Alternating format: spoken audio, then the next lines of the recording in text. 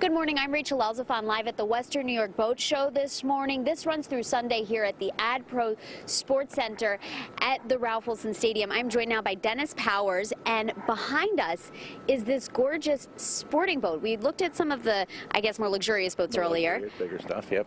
But this one is for, people that might want a younger, sportier boat. Exactly. This is something that's actually very new. It has twin Rotax jet power, and of course it's standing up just to kind of show you exactly what the boat is all about. But it's a really sharp, fun way to enjoy boating. And that is one of the fun things that you can find here as well. Some of those sport watercraft. Oh, there's all kinds of stuff like that. All of the jet skis and all of that kind of stuff is all here. We have fishing boats and just a little bit of everything.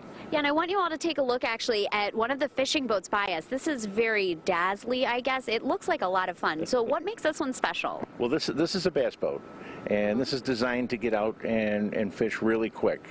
And they all have the metal flake on them, so they're all really flashy looking.